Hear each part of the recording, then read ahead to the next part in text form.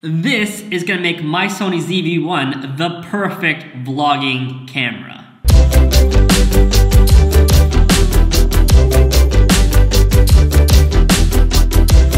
So I have been vlogging on the Sony ZV-1 for about a month or so, and I have really enjoyed vlogging with this camera. It's small, compact size, it has that flip LCD screen, it has great image quality for being such a small camera, and I love this feature that when you press record, there's a red light here showing that it's recording, which is something that saves you very often. You wouldn't believe it. But the only predicament I've had with the Sony ZV-1 is that if I want a wide focal length, then the footage is gonna be shaky, but if I want smooth footage, then it's gonna be too tight, which means it just looks like a floating head, and I'm not getting the surroundings that I want when I'm vlogging. That's why I think the wide-angle lens from Ulanzi with the ZV-1 is going to be the perfect pair, because then I'll be able to have smooth footage with a wide point of view. Alright, let's open up the box and see what we got. So this is the Ulanzi WL1 wide-angle lens,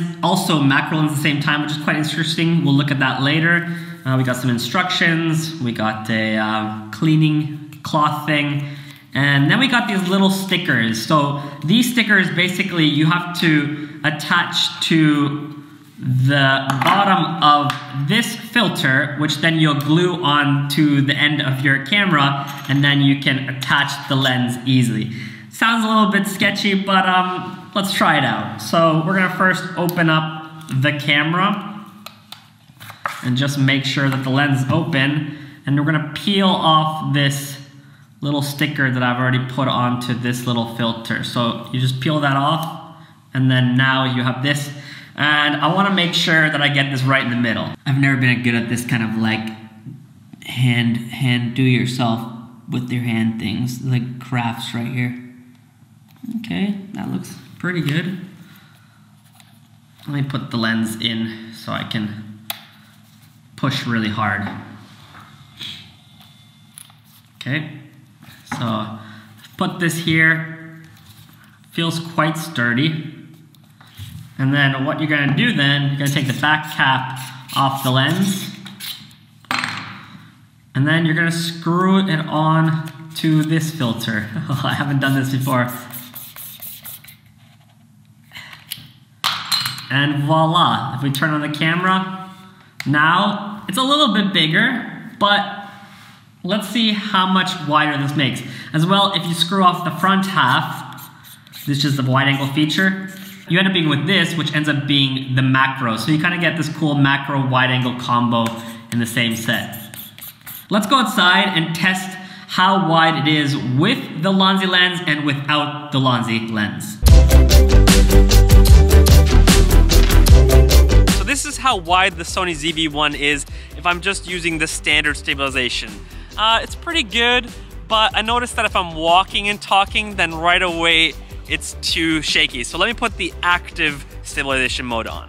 So now we have the active mode, which is a lot smoother, but look, it crops in too much, which makes me look like just this floating head, you know. So let's put on the Ulanzi lens and see how much wider it gets. Just gotta get it on the tracks again. There we go. Get it all the way tightened on. Look at that, now we get the active stabilization, plus we get the width of the standard mode. I think this is gonna be the perfect vlogging camera. And just to test it out in the real world situation, my wife and I were gonna head out to do some shopping for the office, and I thought I would vlog it all on the ZV-1 with the Ulanzi wide angle lens. Let's still see if I add my Man4 pixel clip, does it get even wider and easier to hold?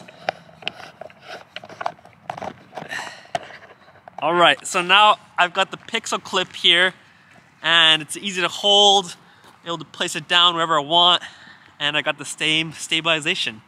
This is a pretty killer setup.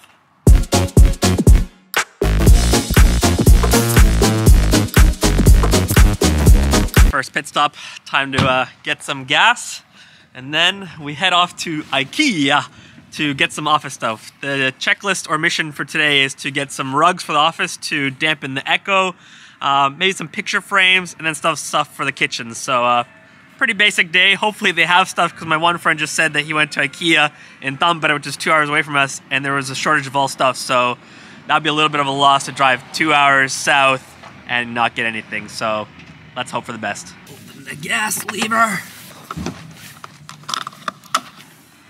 That is expensive gas, €1.75. That's like $2.50 Canadian, which is like double what we were paying Canada.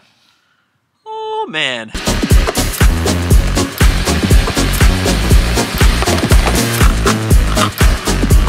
60 Canadian dollars to fill up half the tank. That's pretty expensive. I think that's how much we paid to fill up the whole tank for our Hyundai Tucson in Canada. Now we're driving a Kia Rio. All right, off to Tampere we go. Lunch, then IKEA.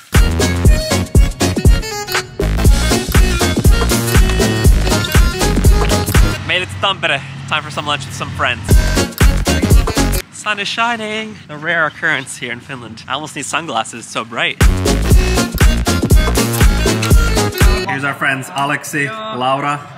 Fun fact, we crashed their honeymoon. They're still together, so that's probably a good sign, right? Yeah. They got some marriage tips from Vera and I, because, you know, Definitely. we got a good marriage, so. Nice lunch with our friends Aleksi and Laura. Now it's time to get some more batteries for this ZV-1, because the only downside about this little guy is that the batteries don't last very long.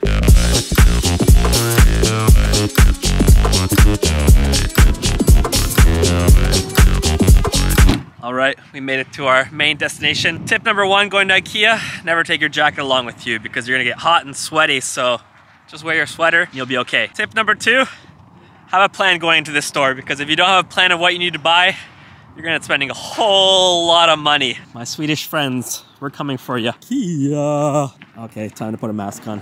I'm looking forward to the day when there's no more masks. So like I said, we don't have an IKEA in our hometown, so we gotta drive to the city called Tampere, which is like second biggest city here in Finland. And the goal of the day is to get some carpets or rugs for the office to make the echo less. Maybe some picture frames, and then some stuff for the kitchen. So getting office supplies today. Vera's the captain. She knows how to get around, right? Yep.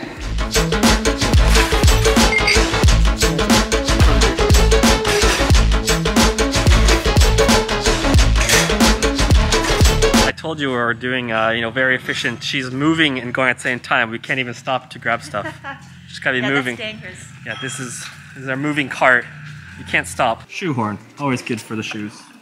The car is moving. The car is moving. It is moving. Oh man. This is what I'm talking about. You come to IKEA, think you're gonna buy like 5 things, and we haven't even got to the main things, and shopping cart's almost getting full already. Here's one of the carpets we're all gonna take, but a bigger version.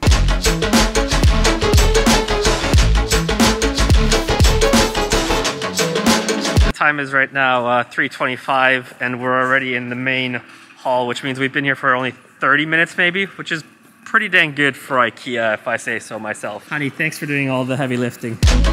Everything's been going well so far, but when we went to go pick up the final rug, the big version of this, we didn't find any, so we're hoping, fingers crossed, that they have some in the storage warehouse. Otherwise, this trip was a little bit of a fail. Moment of truth, they said there should be 6 here, but they weren't in the place that they should be, but maybe there's another place for them. Did you? Yes! Successful IKEA mission, got the rug that we need. Quickly, honey, grab it before all the other people go. No, don't go, don't go.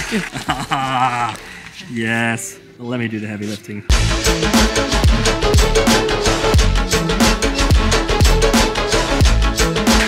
And of course, after a long day of shopping, you treat yourself to some hot dog and ice cream at IKEA. All right, mission accomplished here at IKEA. We came, we got what we needed, and we left on time. And we didn't break the budget too much. I think in total we spent 452 euros to get carpets, rugs for the office, picture frames, kitchen stuff. We got it all. So thank you IKEA, and also got some drinks and food to finish the day.